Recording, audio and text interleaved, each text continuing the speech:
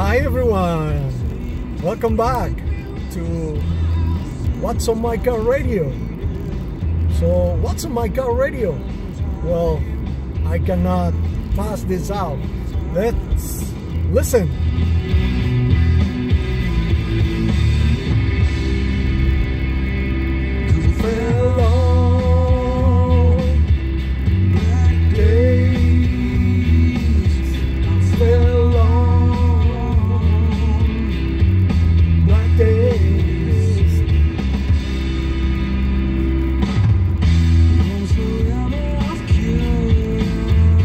What a band! Soundgarden with the great Chris Cornell. So bad that he just had to go. Chris Cornell, one of the best, most beautiful voices in rock and roll, and of course in grunge. Look at this.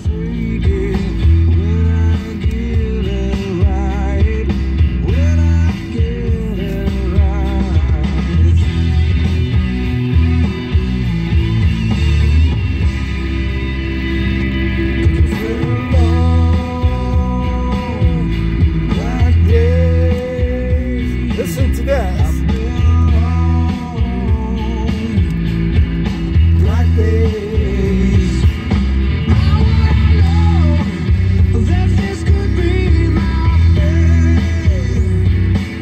How would I know that this could be my fate?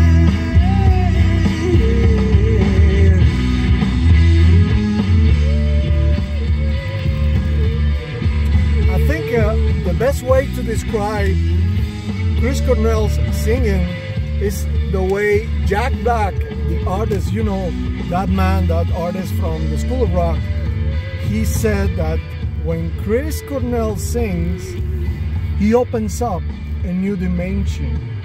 He just created notes. That's the way he described it. Like in between notes, there was one note that he put, opening the door for a new dimension. Of course, that's not true, but it's like a poetic way of describing the way this guy sings. So, here you have it. Chris Cornell, Soundgarden, Fell on Black Days for you.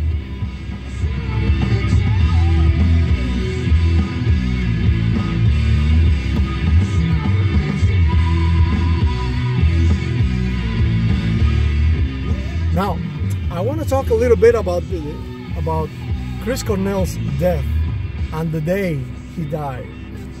Because I was living in Windsor, just across Detroit, and about 20 minutes from the venue where he gave the last concert. The night before, he died. Actually, he died, it looks like, the same night, just early on the next day. Now, I was on my way to London, just 1 hour away, 1 hour and a half away from Windsor towards Toronto. London in the middle of the way. And it was about 5 a.m. or so. I turned on my radio and I heard the news that Chris Cornell had died.